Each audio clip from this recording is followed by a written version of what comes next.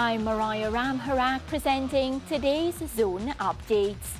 Following his suspension, which was driven by allegations of impropriety in April of 2023, Aubrey Hodgson has returned to his role as president of the Athletics Association of Guyana, AAG. However, Hodgson has been coy about seeking re-election when executive posts are contested in approximately 3 months. The events surrounding Hodgson's return to the post remain unclear.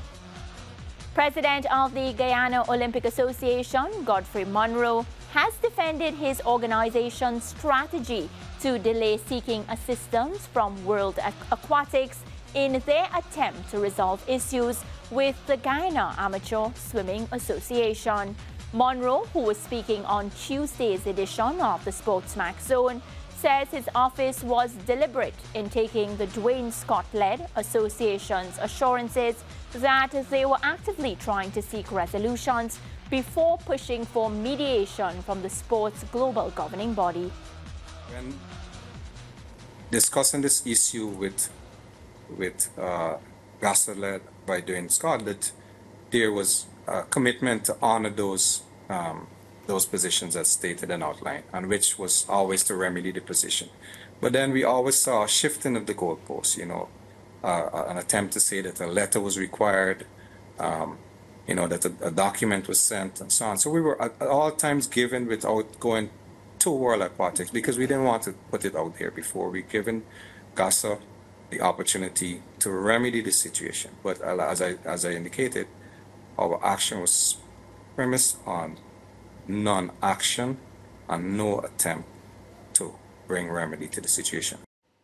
The World Anti-Doping Agency, WADA, now has 20 days to appeal the International Tennis Integrity Agency, ITIA's decision to forego any punishment of US Open champion Jannik Sinner, who twice tested positive for an anabolic steroid in March. Tuesday marked the end of NADO Italia, Italy's anti-doping agency's appeal deadline, meaning WADA is now the only organization that retains the right to challenge Sinner's exoneration. Deshaun Watson, quarterback for America's National Football League side, Cleveland Browns, has denied allegations of sexual assault and battery that were levied in a civil lawsuit filed earlier this week in Texas. The NFL on Tuesday said it is reviewing the complaint under the personal conduct policy. Well, that was your first Zone update for today. For details on these stories and so much more, log on to sportsmax.tv. Watch SportsMax and all live sports action anytime, anywhere on the SportsMax app. Download it now from the Google Play Store or the App Store.